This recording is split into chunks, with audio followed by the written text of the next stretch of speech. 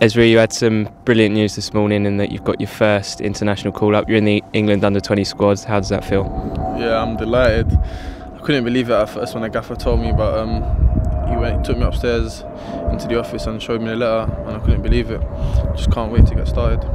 When you came into training this morning, were you just expecting to come into a normal day's training? Yeah, normal day. I didn't expect this at all. I know, having spoken to the gaffer, that he said you were quite emotional when he told you. I mean, what does it mean to you being getting a call up? I wasn't emotional. I was just smiling a lot. I mean, it means everything to me. It just shows that hard work really does pay off.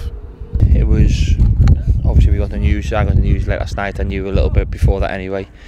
It was nice to see him this morning, just be able to reward him for all his hard work. I think he's been an outstanding player since he's moved into the first team.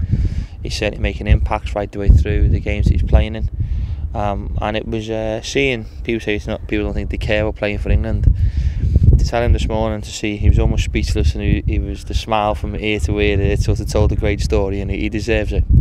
No, great news, and I think it's well deserved. But I think it's one of those stuff for me personally. I think it's probably come later than what he should have done. I think maybe just because obviously him being a League One player and now got sort of 25, 30 games under his belt, why he's got that inclusion. But I think that he's a player that should have been probably exposed to that environment a lot sooner, because he's been in and around it for the first part of the season. But no, it's even still, it's great that he's got his opportunity to now get his first bite of international football.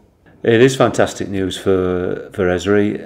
I'm delighted for the lad. I know he's also quite ecstatic about the news. It's been a long-term ambition for him, really, because other players of his age, such as Ademola and Joe Gomez was a little bit earlier, have got into that same age group squad.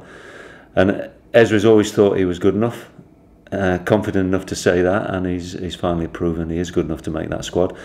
Great opportunity for him now to try and prove that he's an international player.